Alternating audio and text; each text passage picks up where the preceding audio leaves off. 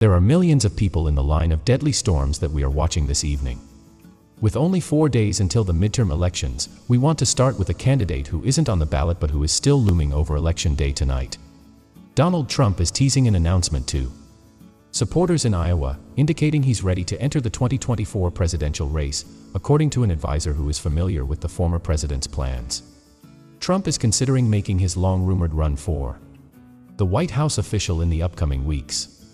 Trump is trying to pull ahead of any GOP challengers for the party's nomination and to ride Republican victory in the midterm elections as America decides.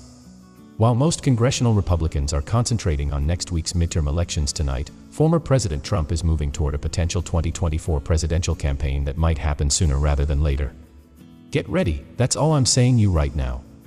There are additional indications tonight that the former president, who was twice impeached and is currently being investigated in connection with the Capitol attack, is gearing up for a political comeback. If I want to see our nation prosper, be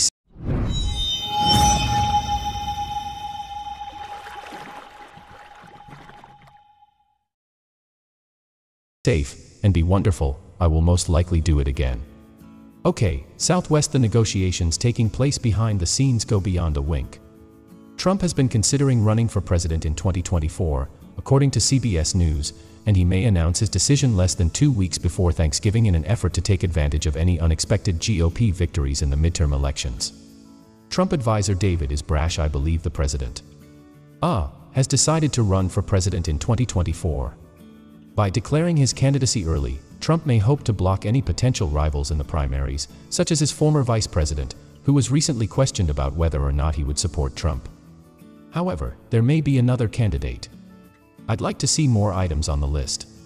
According to former Secretary of State Mike Pompeo, who told CBS News that a Trump candidacy wouldn't deter him from running, Florida Governor Ron DeSantis is a party heavyweight in fundraising.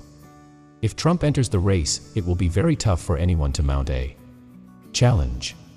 Trump's allies claim to have called a meeting of his inner circle and feel that a third bid for the presidency may protect him from several ongoing investigations, including his attempts to rig the 2020 election and manipulate records.